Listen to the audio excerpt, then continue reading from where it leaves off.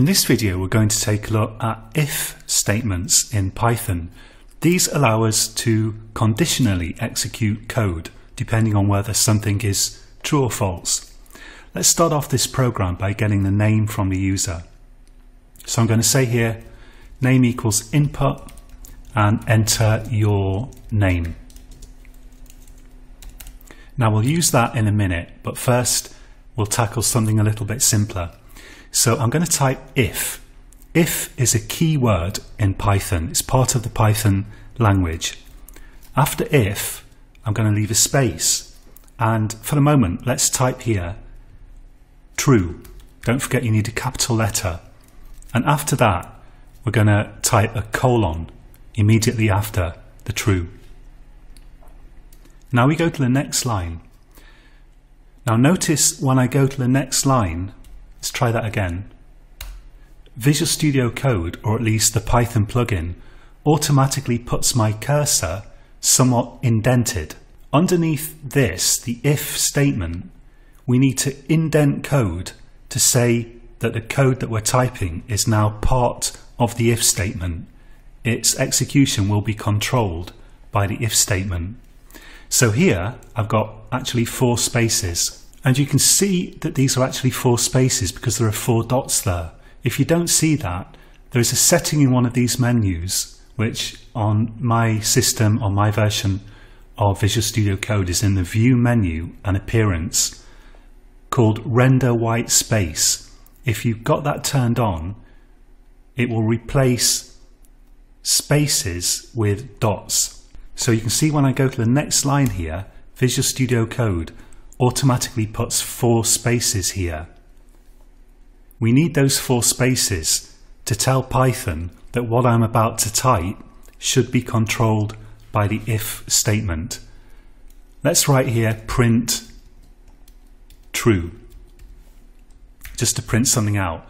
Now notice this isn't the Boolean value true, it's just a string that says true. It's just some text enclosed in double quotes. I can write anything I want there, it doesn't matter. I just want to print something to see if it actually runs. And then underneath that, let's go down a bit further, and I'm going to erase those 4 white spaces with the back key and write print, let's say program finished. Now let's run this and see what happens. It says enter your name. I'm going to write John because that's my name. And then it says true and program finished. So it is actually doing this print. It's doing the print because this is true. If I write false here and I run it, let's write my name, it doesn't print true anymore because the condition is false. So you can see that this if statement is conditionally controlling whether this code is executed or not. Now, even to get this to work is a little bit tricky. You absolutely need to practice it. You need to have the colon there, remember, and you need to have 4 spaces here. In fact, if you actually want to put those 4 spaces in yourself, the easiest thing to do in Visual Studio Code, and probably most editors, is just to use the tab key. And notice that Visual Studio Code turns my tab into 4 spaces. This is controlled from the settings in Visual Studio Code. If I go to the Preferences menu, which on my version of code is in the Code menu, and I go to Settings, I can search for something like Space Tab, and we can see we've got a setting here, Insert Spaces when pressing Tab, and that's turned on. So you want that to be turned on. There's also this Detect Indentation setting. I've apparently got that turned off, but the replacement of tabs with spaces is working, so I'm content with my settings. In Python, indentation is used to indicate a block of code that may be controlled by some statement, for example, like an if statement.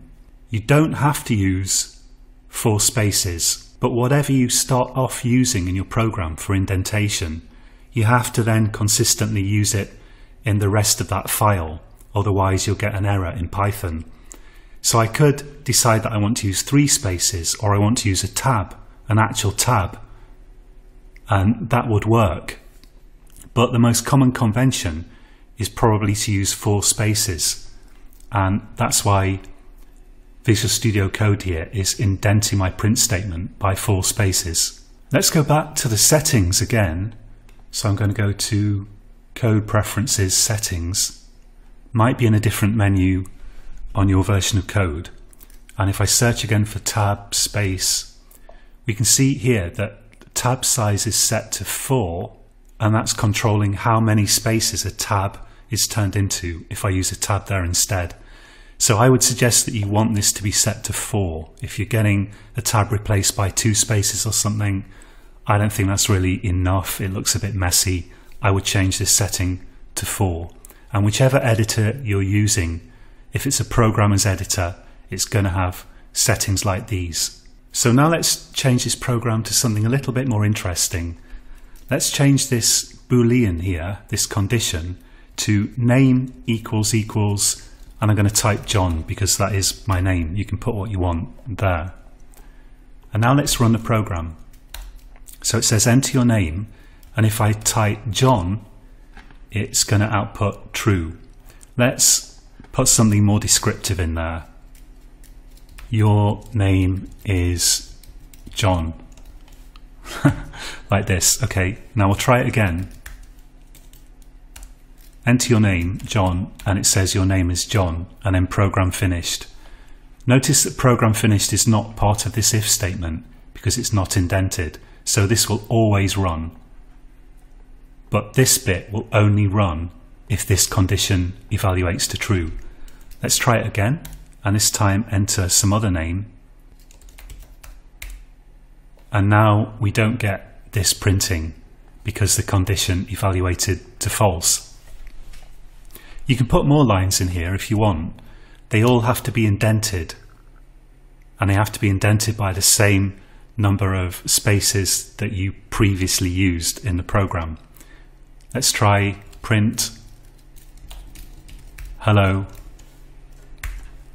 And now, so if I enter something that isn't my name, so the condition's false, then that stuff doesn't print. But if I enter John, it prints. And again, program finished always prints because it's not indented, so it's not part of this code block, which is controlled by the if statement. Try this out for yourself. It is a little bit tricky to get right when you first do it.